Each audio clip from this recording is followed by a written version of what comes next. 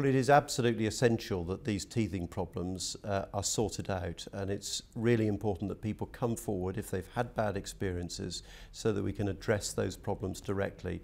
I think always when you introduce a new system, you're going to have some difficulties when it's first introduced, but it is critically important that people have confidence in the system. It's a really good system. The idea that you can ring 111 for any need beyond the sort of emergency that you would use 999 for is really useful, but it's got to be a system that people can rely on and that they can be confident that it will deliver a good service. The problem you have though is that doctors themselves don't seem to have confidence in the service. The BMA have criticised it, the Royal College of GPs have concerns.